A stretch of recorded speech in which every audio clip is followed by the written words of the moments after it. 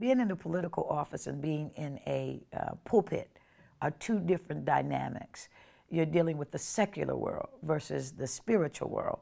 And when you deal with the secular world, you're dealing with so many other issues that you may not even deal with in the church setting. And so while we have served as social service agencies, we don't have the budgets of the government to make things happen for people in our congregation. We can't mass volume work as governments do. And so there is really, to me, there is no separation of church and state.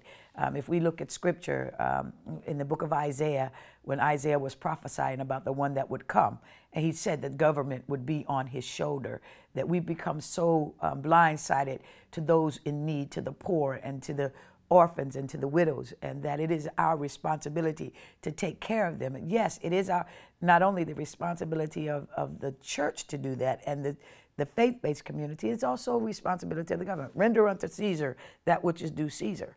And so if we connect Caesar with Christ, or Caesar with our faith-based organizations, we might have a better world, because we can take care of all of God's people, regardless of their denomination, because I believe that there are no sections in heaven for Jains, there are no sections in heaven for Muslims, there are no sections for Christians, there are no sections for Baha'i. I think we're all going to be in one place at one time, celebrating together.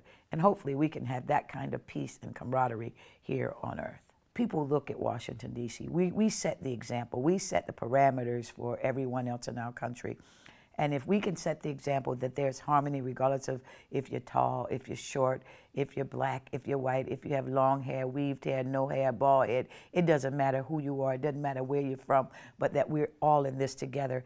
And I think it's just like interfaith work. If we're able to show that harmonious camaraderie in the nation's capital from a political perspective, and it's not just a dog-eat-dog world, get all you can all you get, and then run away with what you can run away with.